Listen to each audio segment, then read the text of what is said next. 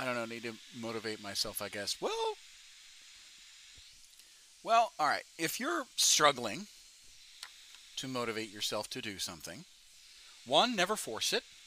That's the first goal. Two,